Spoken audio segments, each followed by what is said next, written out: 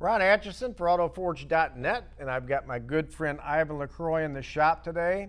And Yvan is going to go through the new DIY 25 millimeter, yes, I said 25 millimeter random orbital polisher. So Yvan, take it away. Yeah, so thanks for having me, Ron. Yeah. And while you're here, don't forget to subscribe.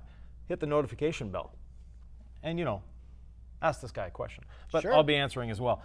But the 25 millimeter polisher, a little different in the industry. You know, normally people are stopping at 21 millimeters. Right. We went to 25. The reason for going to 25 is we always teach to cut with your dual action machine. So a wool pad on the dual action is going to give you a phenomenal cut, but the longer the stroke, the better the cut. Okay. And 25 was a nice balance between, you know, we could have gone to 30 millimeters if we wanted to, but then we're getting into a territory where it's hard on the bearings, it's hard on the machine, and it can induce a bit of vibration if your pad isn't properly balanced. Okay. But with the 25 millimeter stroke, the balance is good. You can use just about any pad on it. It's going to work. And we have enough aggressivity to give a nice cut, but also not too aggressive that you're not going to have a nice finish. All right. So you can get extraordinary cut with this machine, but, yes, but it will also finish too. Oh yes, you can also finish down as well. All right. A few things. We'll start with the cord. We have a 30-foot rubber cord. It's not a stiff vinyl cord. Right. It's a nice actual rubber cord. Has the little Velcro piece on it as well. So, because I don't like people wrapping their cords around the machines, they end up breaking here and then yeah. The switch, nice and large, very big switch, and the switch lock is very easy to get to. It's not sunk in a hole where it's hard to get at, so it's very intuitive to use it. All right.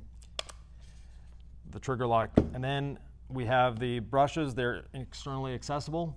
Take this little plaque off here, 2 screws, and you have access to your brushes. Screw on each side. Yeah. And then cover just slides right off. Slides down, easy to get to. The motor inside of it, the fan is designed to really push a lot of air through. Okay. And that means if you're using it at low speed on a machine generally tends to overheat them. Well, that's when it's pulling the most amps, so it's going to get things hot. Yeah, it's pulling the amperage, but you don't have the airflow. We've designed the fan to have the maximum airflow possible, even at low speed. All right, nice.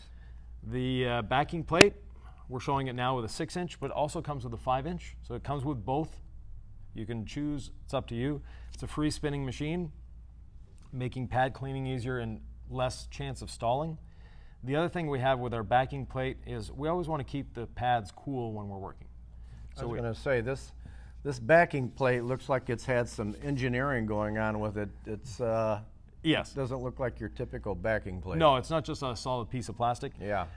The other thing that we have is there's holes along the edge, and they're connected to these slots. Cross drilling like your brake rotors. Sure. Same idea. Basically, it's expelling the heat from the pad. The motor cooling comes out through the bottom, also helps cool the whole system here.